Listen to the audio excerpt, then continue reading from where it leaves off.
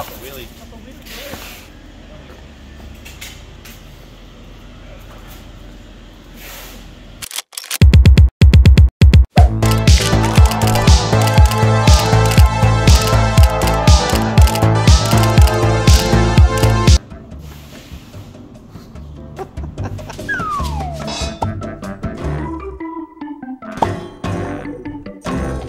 Hey guys, Russell from Aussie Mushroom Suppliers here again. Today it is heat pasteurisation. This is the most popular method and you can do it with anything, a hot plate, stove.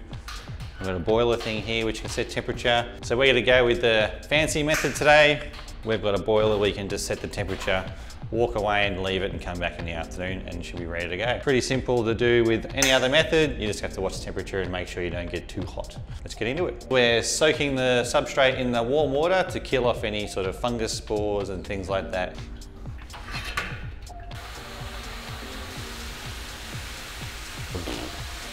I'm just filling up to about halfway because when we obviously put substrate in there, it's going to fill up some more, so we don't overfill it. You don't need something like this to do it. You can do it with a stove and a pot. You just got to have obviously a temperature probe to keep an eye on your temperature.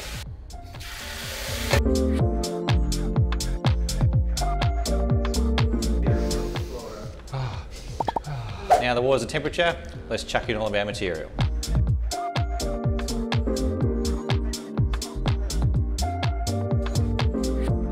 Obviously, because it's hot, just anything, just to push it and submerge it underwater. You can use anything to keep it submerged, a plate, whatever you can find, a brick. Regardless of the substrate you're using, you want to keep the heat in your substrate between 72 and 82 degrees for a minimum of 2 hours. You don't want to let it get hotter than 85 degrees as you'll kill off beneficial bacteria. And if it's too cool, it won't kill competitive fungi spores that may outrun your fungus. Just making sure it's underwater and holds that temperature for at least 2 hours. So after this is cooked, we'll then put it out into a strainer, let all the excess moisture evaporate. The main focus of now is give it a good hot soaking to kill off anything we don't want on there. I've got a nice bigger pot I'm going to just leave on top to sort of keep the stuff submerged. I'm going to cover it with 2 seconds. Pretend I had it prepared earlier. So I've got a nice big cover. We've got something holding the straw under the water, and then I've got this to cover the top to keep the heat in. Then it's gonna be more efficient when you don't lose all that heat out of the top. We're gonna let that sit for 2 hours, and yeah. And we're back. Our sugar cane is nice and hot. So what we're gonna do is drain all the water out, take the lid off and let it strain a bit. Once it's cool enough to touch, we're gonna unload all the sugar cane mulch onto a drying rack, let it dry out so all the excess water wicks away from the heat, and then we'll bag it up.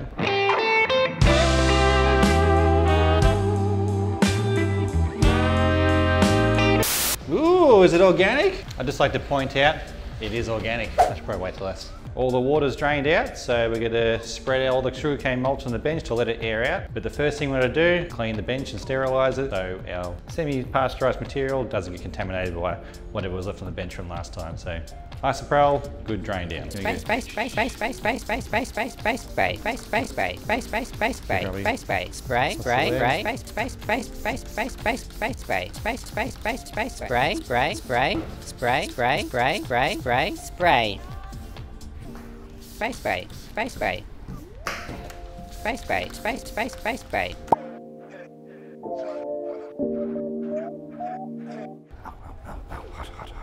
Hot. Cool, we got it all.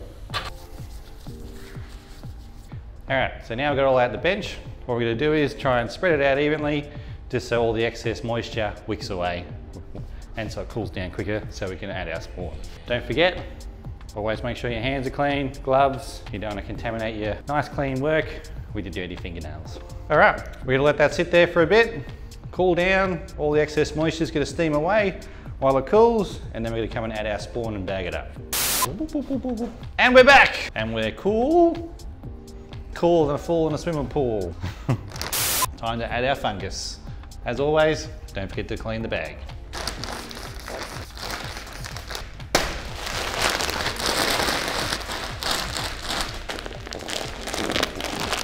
Oh God, it won't even open.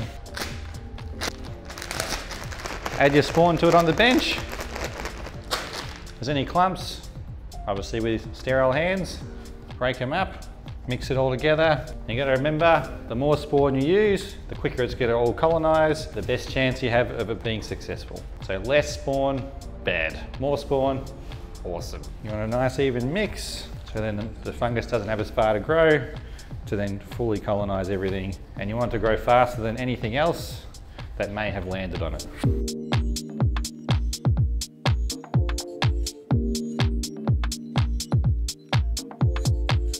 If you don't have this kind of bench or anything, you can just do it in the bag. Do a handful of your sugarcane mulch, handful of spawn, mix it up, and just layer it like a lasagna in your bag. That'll work just the same as well. Any spawn that's left over, if you roll it up, sticky tape, zip tie, whatever, bag seal, even better, you put it back in the fridge and use it later. So we're going to use our straw log bags we have, and then also whatever's left we'll put in other containers, just to show you what sort of containers you can use. It doesn't matter what kind of vessel it goes in, as long as it's got air exchange, it'll work. Also, don't forget to keep an eye out for more updates, because we'll show you how different all these different methods yield.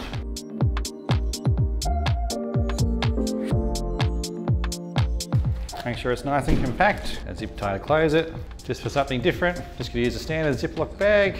Don't forget to check out Aussie Mushrooms Supplies for all the other bits and pieces you need. We've got filter bags, filters, all the little tools you need to make everything work well.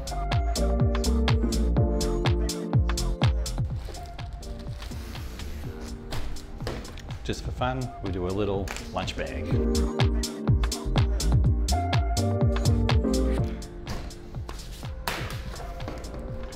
Just for something different, we're gonna do a container. We'll see if we can watch the fruit inside of there. We've got this air zip tool, we call it, just to add air holes. Little tiny ones so your mushrooms can breathe. Make sure you give it a spray with isopropyl before you use it in case there's old dirty stuff on there.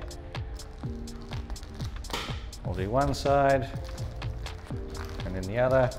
That'll also give you little holes for any excess water to drain out. Same with this big one.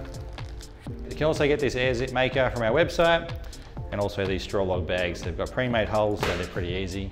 You just stuff them full of substrate and away you go.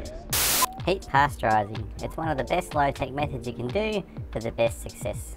Number 1, you have to hold your temperature between 72 to 82 degrees for at least 2 hours. This will kill all your low temp spores and fungi that will try and outcompete your mushroom. Number 2, make sure you don't go at 85 degrees because this will start to hurt beneficial bacteria that will help keep your problems at bay while your mushroom fungus takes over. Number 3, you can reuse your water to do a second cook straight away, but after 2 cooks, dispose of your water as it becomes very poisonous to other plants. So don't tip it in your garden. Number 4, spawn. You don't need as much spawn as with the cold soaking method. You need between 2.5 to 7.5% wet weight ratio.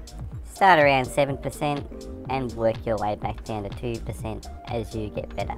Number 5, don't forget you can use reusable tubs and buckets. Just make sure they're nice and clean before you use them. Good soapy wash first. Number 6, you can also use a 50-50 mix of hardwood sawdust to your straw or sugarcane mulch. This way you can grow other wood-loving mushrooms like lion's mane. Number 7, you can also put your material in pillowcases. This makes it a lot easier to load and unload, and you can leave them in the pillowcases to strain, and this will keep them covered while they're straining. Woo! That's another video, done and dusted! Yeah. Thanks for watching. If there's anything else you want to learn, drop us a comment down below. Don't forget to smash that bell, subscribe to our channel, and we'll see you later. And don't forget to smash that bell over there. Or is it over there? Is it there? There? Where's that bell?